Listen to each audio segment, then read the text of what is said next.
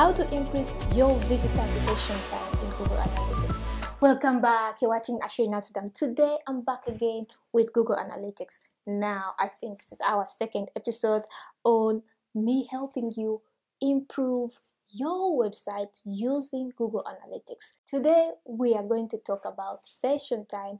For most of you who don't know what session time is, the session time is the duration of how long your visitors stay on your website.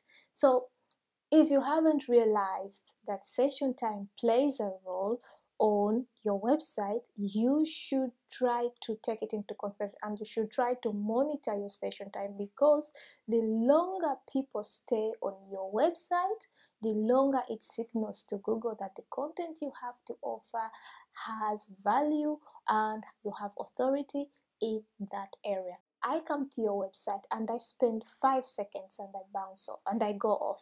What does that mean to Google? It means that your website doesn't have what I am looking for. But if I come to your website and spend long on it, that means that what you're offering is really, really good, that I'm willing to spend more time on your website. Session time also helps with bounce rates, because both of these two work in hand. If your website has a high bounce rate, and that means that your session time is also very low. But imagine that your session time is high.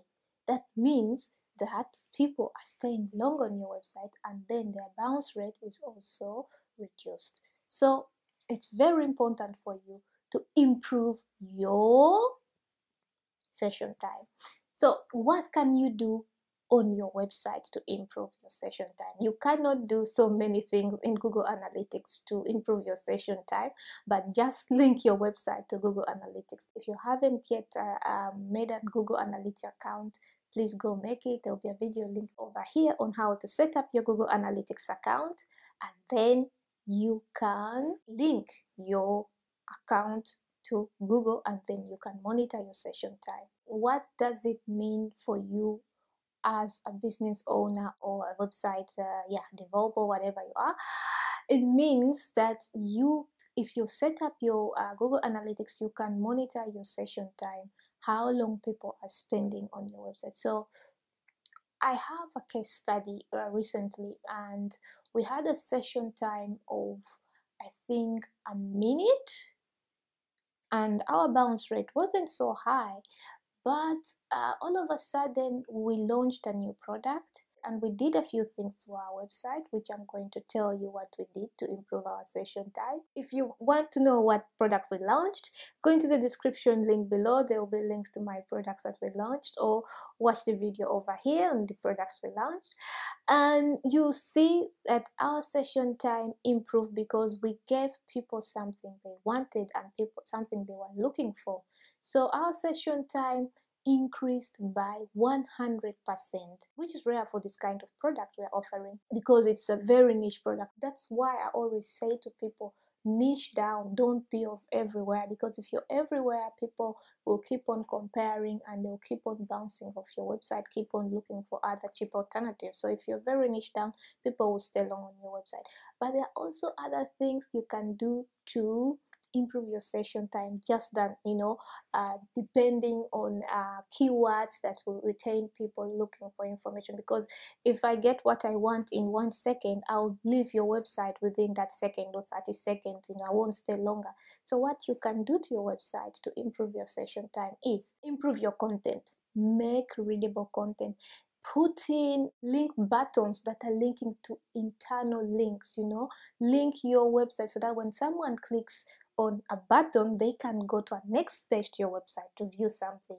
You just give them a better customer journey. Improve that customer journey by putting in more internal links that are linking to your website, and people jumping from this product, or if you're pointing them, if you want more, you write an article and you say, if you want more, learn more, and then they'll click. You just give them a teaser and then they'll want to get more, and then they'll click, and then when they click there, they'll go to a different page, and that's more time. The longer they click and the more they are spending time on your website, that improves your session time. And the other thing that you should also understand is it's improving your session time is you need good content, because if you're offering bad content and recycled content, does not improve your session time, because if people are reading something they have seen somewhere before, they are not surprised, so they will just be like, I've seen this before, and they'll click off. So please avoid duplicating content, avoid copying other websites, avoid going to other people's websites and copying all their content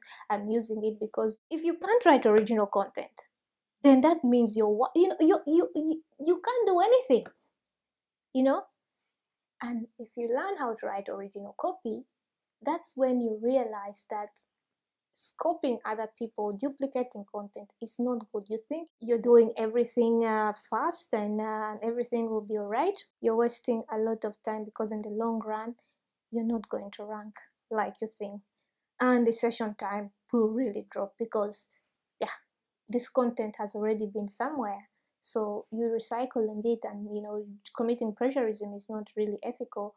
Apart from being ethical, it's maybe Google won't punish you for that, but it's kind of sketchy for your clients, because copying is not one of the things you want to be known for as a web developer or as a business owner, because business owners do this, and web developers also do this. So make sure your content is original.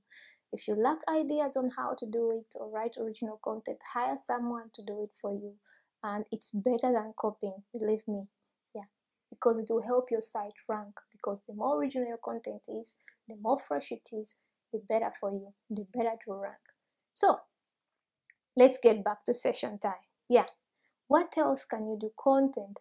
Put images on your web page that will leave people wondering, and people keep on watching. Add videos so that people watch videos. Increase the session time with videos and entertainment. Put videos there to describe what you're doing or whatever the process is. That increases session time. Just keep them there by giving them more of what you think they're looking for. And when someone comes to your website looking for a silk scarf, and you're talking about a silk legging, I'm very sure that they'll drop off that page. So if you're writing about a silk scarf on that page, make sure you're giving them more information, linking to other forms of media around that same keyword they came looking for on your website. So how else do you improve your session time apart from using visual medias? Session time can also be increased by pop-ups. If you add pop-ups on your website, it also increases session time, because people have to click those pop-ups off, and that gives them like a few seconds to improve their session time on your website. Or you can add, but you don't put the pop-ups at the beginning of the website immediately when they open. No, the pop-up should be maybe, I think, after 20 seconds on your website, and then it should pop up, and then they have to try to click it off and maybe try to put their email addresses, and the pop-up should be offering something they can use, or you'll be requesting them their email for giving them something in return that you think they may want, and that is a way of getting them in, getting their details. Although you might have installed tracking codes on your website, these tracking codes may also already have captured their details, but if someone willingly gives you their contact information, that's really good. So you can retarget them by email marketing. If people are giving you their emails just willingly, then that's an invitation of you sending them communication on email, and that's a good thing. So because they will be expecting these emails, because they gave you their emails willingly, or if they're subscribed to your newsletter willingly, if you send them the newsletter, they won't be like, and they won't think it's spam, so they will read it, because they were interested in it. I think those were our tips on how you increase your session time. And most of you who are saying, Google Analytics, you'll be able to find your session time under behavior. If you click on behavior, you see the average time on page people are spending on your website, and you also see the exit percentage. So that is behavior by page, but then you also see your overall site. When you go under the tab acquisition and you go under overview of audience acquisition, what you see is behavior by acquisition. So there are three tabs. There is one called bounce rate, which is connected to session type that I've been talking about, and there is also average session duration. So the average session duration is what we're talking about. So if you can improve this and make people stay long on your website, this is a plus point. But you can see it under there. So I will link it here, and you can also see the goals that have been made and also the session source, maybe session traffic, that's called it. I feel like if you improve your session time, your website will be better, and it will be giving your web visitors a better customer journey that will improve to your sales or leads, or acquiring leads, or turning those clients into potential prospects. If you're new here, my name is ACIERO. Consider subscribing and like this video, comment, because it helps me grow this channel. And if you're a returning subscriber, thanks for the support. 1, 2, 3, and go!